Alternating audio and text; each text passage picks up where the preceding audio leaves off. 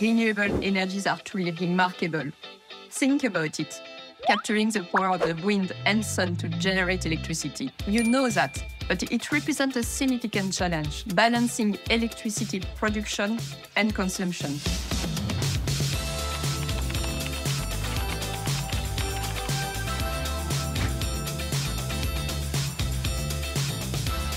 The sun doesn't shine at night and sometimes the wind doesn't blow. Yet, the system must remain balanced 24/7 to avoid disruption in electricity supply. Storage is key.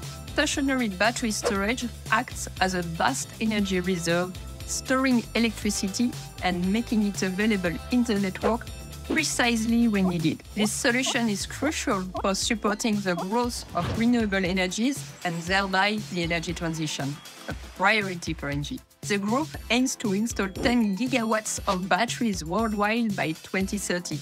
You know what? That's the equivalent of 40,000 Tesla cars.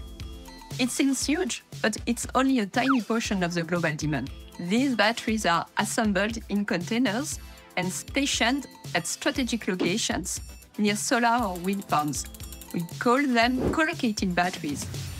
Or they serve as standalone assets, offering services to the grid. This is a huge market that is expected to grow exponentially. Forecasts predict it will increase 40-fold globally by 2050. Batteries are critical for the energy system, offering significant advantages: high energy density, ease of installation, decreasing cost, and very short delivery times. But first and foremost, they provide the flexibility required by the energy system up to a few hours. Beyond a few hours, other technologies come into play.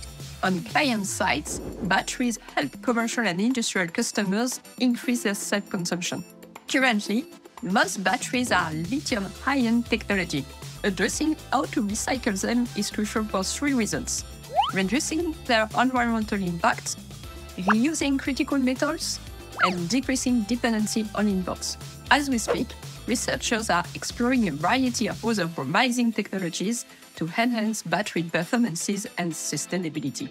Exciting challenges and opportunities lie ahead. Stay tuned.